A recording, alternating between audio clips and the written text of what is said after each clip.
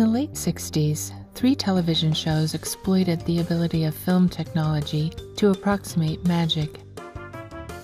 Those shows were Bewitched, I Dream of Jeannie, and The Ghost and Mrs. Muir. This third show is less well known, but much more interesting. Oh, come on now, I'm in no mood for games. Captain Gregg. Good morning, madam. Would you have some lemon with your tea? Actress Hope Lang won 2 Best Actress Emmys for her portrayal of Mrs. Muir, twice beating out Elizabeth Montgomery of Bewitched. But the show was canceled after only 2 years. Is it possible that The Ghost and Mrs. Muir was telling us too much?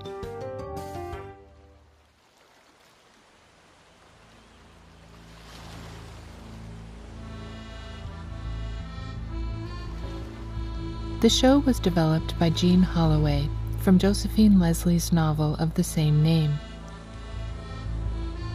Holloway was a radio, film, and television writer since the 1930s, and her father, Arthur Casey, had been an official with the U.S. Department of Justice. The Justice Department houses a section involving Admiralty litigation in its civil division. The show, as developed and often written by Holloway, quietly divulges several little-known facts regarding the legal jurisdiction of Admiralty. We can only speculate, but it's possible Holloway may have learned these secrets from her father's work in the Department of Justice and shared them here either as an act of rebellion or disclosure. The central symbol of The Ghost and Mrs. Muir was a ship's telescope pointing out to sea from the master bedroom of a place called Gull Cottage. In the 1800s, Gull Cottage had been the home of the seafaring Captain Daniel Gregg. His telescope makes for the perfect symbol signifying that the audience will be shown something, if that audience has the eyes to see.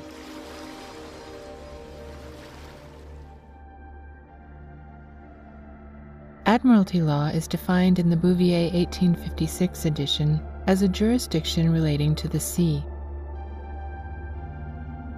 We might logically assume this separates it from the jurisdiction of the land, but this 60s sitcom was revealing the secret that much of what takes place on land falls under the legal jurisdiction of the sea.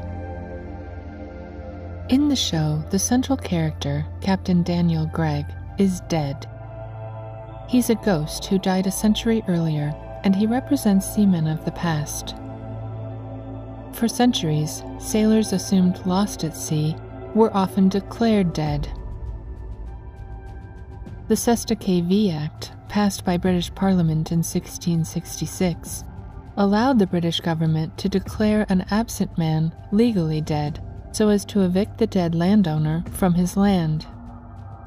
As such, the Cesta KV Act became one way for the controllers to seize land, not by force, but via the legal system. Though originally a British law, Cesta KV is still very much a part of the modern legal system here in the US, and other countries as well. The spirit of this law remains intact today and allows the government to declare all its citizens legally dead in order to tax and in some cases seize their land. We know that Cesta KV was used to evict people from their land from the wording of Section 4. Provided always that if any person or persons shall be evicted out of any lands, and afterwards if such person or persons upon whose life or lives such estate or estates depend shall return again from beyond the seas, or shall on proof in any action to be brought for recovery of the same, to be made appear to be living, then and from thenceforth the tenant or lessee who was outed of the same shall or may re-enter, repossess, have hold, and enjoy the said lands. Captain Gregg's last name gives us an important clue as to how a government can legally redefine a living being as a dead entity, even when not lost at sea. We can connect the captain's last name, Gregg, with the ultimate corporate body, the Catholic Church, and Pope Gregory XIII, who implemented the Gregorian calendar. Before becoming Pope, Gregory XIII, whose real name was Ugo Boncompagni, was a professor of law and one of 2 judges of the civil court in the Campidoglio. He was also appointed Vice-Chancellor of the Italian province of Campania e Marittima, a name that translates to land and sea. In 1580, the legally educated Pope Gregory established the Corpus Juris Canonici, the body of canon law or church law. The Latin word corpus, meaning body, is the root of the word corporation, and the Catholic Church considered itself a corporate entity, meaning that all its members constituted one body. However, in law, a body of several people can attain corporate personhood. The corporate person has rights under the law, but is physically considered a dead entity, or immortal, as Coke wrote in 1613 in the case of Sutton's Hospital, also known as Charterhouse, a place I discussed in another video on underground jurisdictions. Legally redefining the natural living human body as a dead corporate person completely alters its legal rights and allows for much easier seizure of land. That Pope Gregory was known for seizing property throughout the states of the Church to raise funds only adds to our understanding of how he viewed property ownership among the people.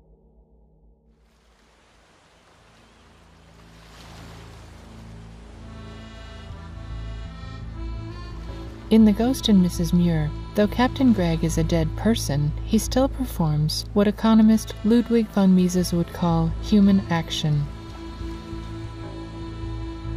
The captain exists and acts in the world of the living. He expresses preferences, asserts his will, makes purchases, and even takes out a loan. Since he is no longer a mortal human, we can assume that his power to act comes from his legal corporate status, as articulated by Lord Chief Justice Holt in 1690. Some say this, a corporation, is but a capacity. This is more. This is an entity. They have power to act. In the show, Captain Gregg was not lost at sea. He died in Gull Cottage on land, and there's a recurring theme that shows up in the storyline regarding whether Gull Cottage is a ship at sea or a house on land.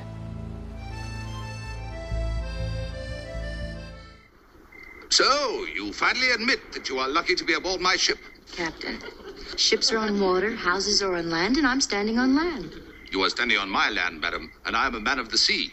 Well, then why can't you tell water from land? It's a theme that suggests an important question. Are we living our physical lives on land while living our legal lives at sea? Captain Gregg's living descendant and legal beneficiary is his nephew Claymore Gregg, played by Charles Nelson Riley. While the captain clearly represents the sea, Claymore's name is a reference to land, as clay is a type of soil, and a moor is a form of land. Claymore's portrayed in the show as stingy and corrupt, a man who would do anything to make a buck. He also holds many municipal offices in the town of Schooner Bay. Claymore, I'm not here to talk about Gull Cottage. I want to talk to you in your capacity as town clerk. Oh, certainly, Mrs. Muir. Pardon me. Is there a justice of the peace? Well, yes. Who is he? Can we get hold of him? Oh, I suppose so. It's me. You?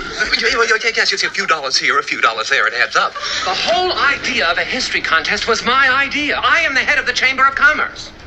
Well, it's not about you, Claymore. It's about the celebration of the founding of Schooner Bay Grammar School. But as chairman of the school board, naturally I shall be featured. No, that's not my good side. Gentlemen, please. Gentlemen, let us get on with this, please. Nominations for the next president of the council in the upcoming election. I nominate the incumbent, Claymore Gregg. Do I hear a second? Why second? Gentlemen, I don't believe there are any of you here who have suffered by following my judgment in these matters in the past. In fact, a number of you have benefited financially. Need I say more? And as I said, I shall try to live up to your highest expectations as your Grand Admiral. Meeting adjourned.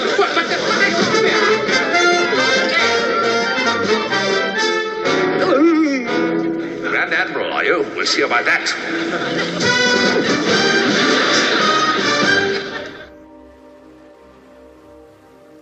He's also Carolyn's landlord at Gull Cottage, having inherited the house from Captain Gregg. The term landlord goes back to feudal times and was originally derived from the concept of no land without a lord. This dictum was first expressed when William the Conqueror claimed all English land as belonging to him, and anyone holding land suddenly found it necessary to pay feudal obligations to the new king in order to keep their land. Claymore, the public servant and landlord, really represents the controllers, the cabal behind the debt-based monetary system, and the corrupt legal system engaged in these ongoing land grabs. And in the pilot episode of the show, Claymore ironically cites the government's threat to seize Gull Cottage as the reason why he's now becoming a landlord.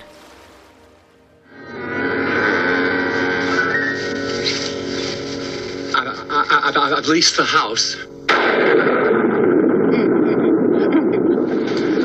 It's the only way I can meet the taxes. I'm doing it for you. If they seize the property, they'll tear the house down. Claymore, as Captain Gregg's nephew, is the legal beneficiary and landlord of the captain's property, and the two form an interlocking duality of land and sea. Mrs. Muir is a young widow who rents Gull Cottage to live there with her children and housekeeper. In the novel, Mrs. Muir's first name was Lucy, but Jean Holloway changed the name in the show to Carolyn. This could have been done for any number of reasons, but one meaning of the name Carolyn is free man. The surname of Muir is Scottish and means both moorland in Scottish and the sea in Scots Gaelic. Both names together could be suggesting that Carolyn is freely moving between the jurisdiction of the sea, the world of Captain Gregg, and the land, the world of Claymore. These three characters each represent a particular legal status. Claymore is a controller who's legally alive. Carolyn is a free woman who's legally alive, and Captain Gregg is a corporate dead entity or straw man. In addition, these three characters loosely represent three forms of law. Carolyn, as a free woman on land, represents common law. Claymore, as the governmental controller on land, represents civil law. And Captain Gregg, as the dead seaman, represents Admiralty Law. Or more precisely, the victim of Admiralty Law. Common law is the form of law borrowed from England, which is different from civil law, an even earlier form of law borrowed from the Romans. Admiralty law is more of a conglomeration based on medieval English admiralty, the French rolls of Oleron, the Italian Amalfian laws, and late Roman or Rhodian sea law. These three forms of law, common, civil, and admiralty, are also portrayed by another set of characters in the episode of the show called Not So Faust. In this one, the devil puts Claymore on trial, and his three judges are the pirate Blackbeard, Jesse James, and the Emperor Nero. So how do these laws differ? English common law is customary, based mostly on precedent or decisions from earlier cases. Civil law is not based on precedent, but instead on legislation and statute. Civil law is codified, meaning it's written down, as in the U.S. Code. Common law may be written down, but it's not codified. And here in the U.S., civil law is more centralized at the federal level, while common law is less standardized and tried more on the state level. Where does Admiralty Law fit in? It's much more closely aligned with civil law, as Admiralty Law is statutory, codified, and under federal authority.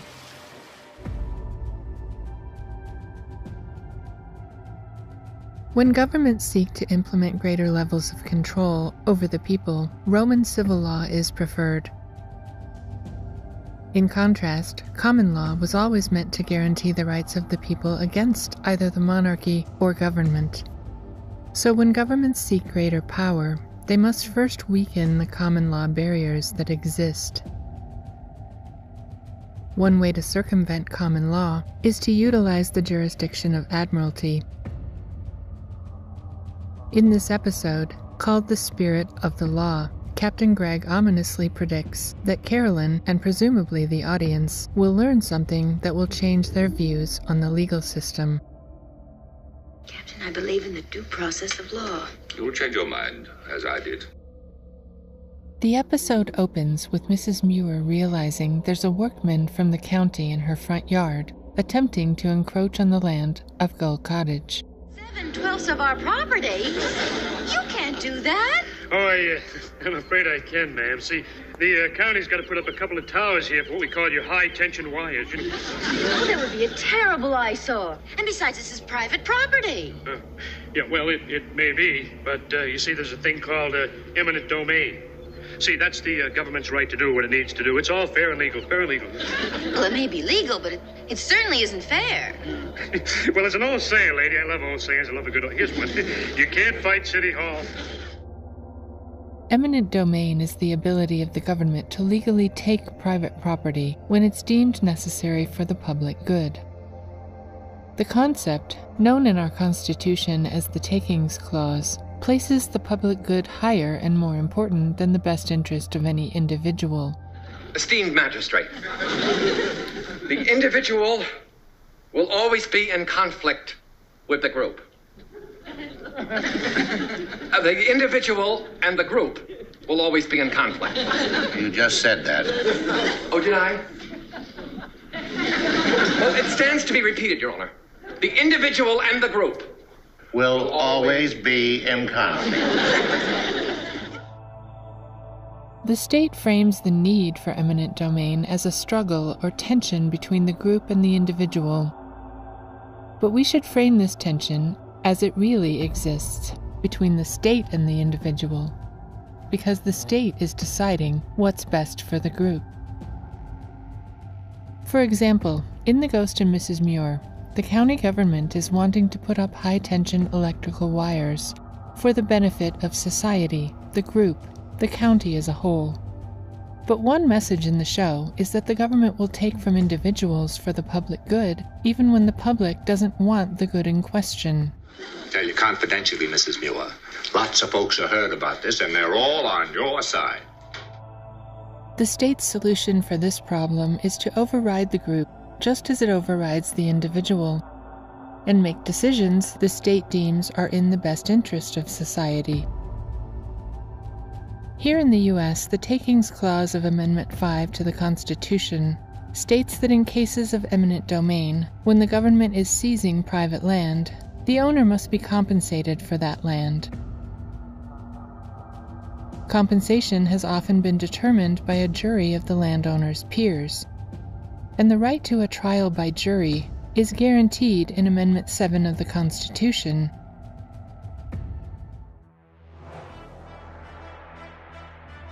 In the Spirit of the Law episode, Carolyn is arrested for interfering in a county project. At the hearing, the county is shown to be willing to pay just compensation for the land it's attempting to seize, even doubling the amount. But Captain Gregg pressures Claymore, who's acting as defense attorney, not to accept any compensation or any government seizure. Captain Gregg then provides a legal precedent, an earlier case involving similar issues.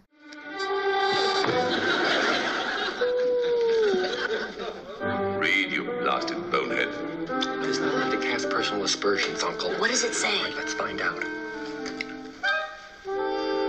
Schooner Bay County versus the Mansion House, 1842, Mrs. Muir.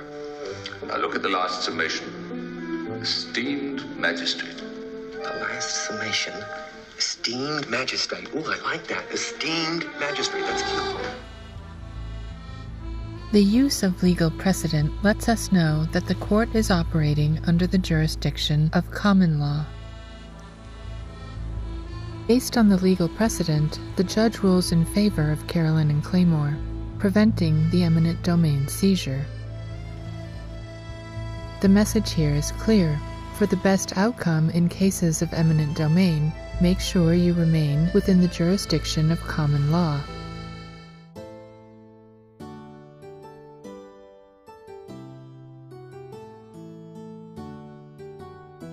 And there's a very good reason why common law jurisdiction is so important for the handling of eminent domain cases. This same reason is also why Admiralty jurisdiction has been increasingly expanded many times over the last several centuries, allowing it to move well beyond its earlier limits. And that reason is this. Within the jurisdiction of Admiralty, there is no right to a jury trial. It's only under the common law and civil law jurisdictions that the people are guaranteed their right to a jury trial. For evidence of this fact, we can cite the Genesee Chief v. Fitzhugh case of 1851, in which the Supreme Court found that it would be in the power of Congress to confer Admiralty jurisdiction upon its courts and deny to the parties the trial by jury. More recently, Rule 9 of the Federal Rules of Civil Procedure has reiterated that in the suit in Admiralty, there is no right to jury trial except as provided by statute. And in Federal Rule of Civil Procedure 71.1, pertaining to eminent domain, we find this. If a party has demanded a jury, the court may instead appoint a 3-person commission to determine compensation because of the character, location, or quantity of the property to be condemned, or for other just reasons. A jury trial is considered an important right because historically people have felt that a group of their peers would be more fair in determining just compensation than a judge acting alone. Originally, juries were established to prevent court abuses. The second President of the United States, John Adams, wrote that representative government and trial by jury are the heart and lungs of liberty. Without them, we have no fortification against being ridden like horses, fleeced like sheep, worked like cattle, and fed and clothed like swine and hogs. And Thomas Jefferson wrote the following to Thomas Paine. I consider the trial by jury as the only anchor ever yet imagined, by which a government can be held to the principles of its Constitution. Even our Declaration of Independence here in the U.S. cited the abuse perpetrated by King George III in depriving American colonists of the benefits of a trial by jury.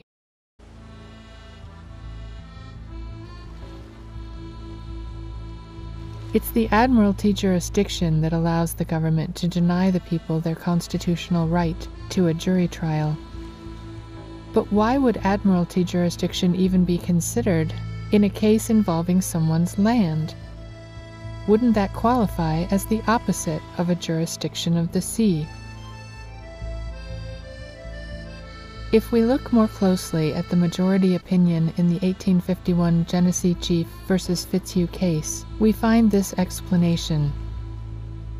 The judicial power in cases of admiralty and maritime jurisdiction has never been supposed to extend to contracts made on land and to be executed on land. But if the power of regulating commerce can be made the foundation of jurisdiction in its courts, and a new and extended admiralty jurisdiction beyond its heretofore known and admitted limits may be created on water under that authority, the same reason would justify the same exercise of power on land. So commerce is the crux and focal point of law relating to the sea, and the jurisdiction of admiralty is behind why the U.S. government in particular has been so intent on regulating commerce. The root morpheme of the word commerce is mer, the French word for sea. Why French? Historically, the law courts of England were documented in two languages. Latin was one, but the other was something known as law French, based on the legal terms used by William the Conqueror and the invading French Normans. Commerce was so closely tied to the sea because acquisition, whether through trading, piracy, or colonization, was the only thing that took place on the sea. Other commercial terms that have their roots in the context of the sea, or the French mer, are merchant, merchandise, mercantile, and mercantilism, an economic system I've discussed in previous videos. So when the federal government is regulating commerce, or more specifically, interstate or foreign commerce, it's regulating it as a sea-based activity, even on land. It's the sea, the water, that determines whether or not the commerce is true, regulatable commerce, an activity of the mer. A clue regarding this is found in 33 CFR Section 329.7, where we find this. A water body may be entirely within a state, yet still be capable of carrying interstate commerce. Over time, the U.S. has continually expanded Admiralty jurisdiction to allow the government to have more Admiralty power over the land. And this is why the captain is constantly pointing out to Carolyn that his sea-based perspective trumps her existence on land. This is a house. Well, you call it a house, I call it a ship, but let's not quarrel over words. It's not just words. One Claymore Gregg boarded my vessel without permission and attempted an act of piracy. Your vessel? You seem to forget, Captain, that this house and everything in it belongs to Claymore Gregg. Not while I am aboard. Well, you're not aboard. You've been dead for over 100 years. Dead, but not departed. As long as I stand on this quarterdeck, she is my ship. This recurring question regarding whether we operate under the jurisdiction of land or sea is fairly well answered in an episode of the show called Dig for the Truth. The title alone suggests that truth has been hidden from us underground, a very open-ended subject. But in this particular episode, Captain Gregg is seeking to prove that his ancestor founded the grammar school of Schooner Bay. He's unable to find the necessary documentation, so he forces Claymore to dig on the school grounds in search of the building's cornerstone. As he digs, the rotted foundation gives way, causing the building to shift and heave like a ship on the unsteady waves of the land beneath it. Captain, the wood in this foundation is all rotted. My shovel is stuck in it. Then pull it out, Thunderhead.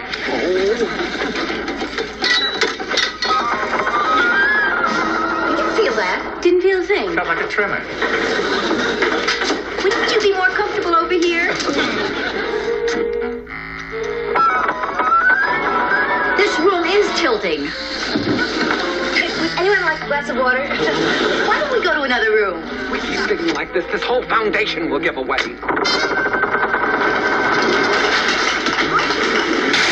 Mr. Hampton! Mr. Gregg. Oh, fancy meeting you here. The metaphor is clear. The information and knowledge provided by centuries of schooling in America is based on a rotten foundation. And here we're shown that the land is the sea, or more precisely, that being on land is no protection from the violent foundational and jurisdictional waves of the sea. The jurisdiction of Admiralty has been expanding here in the U.S. for centuries, but as recently as 1948, Admiralty jurisdiction was again extended beyond its previous limits. The aptly named Admiralty Extension Act stated that the Admiralty and Maritime Jurisdiction of the United States shall extend to and include all cases of damage or injury to person or property caused by a vessel on navigable water notwithstanding that such damage or injury be done or consummated on land. So, you finally admit that you are lucky to be aboard my ship. Captain, ships are on water, houses are on land, and I'm standing on land. You are standing on my land, madam, and I am a man of the sea. Well, then why can't you tell water from land?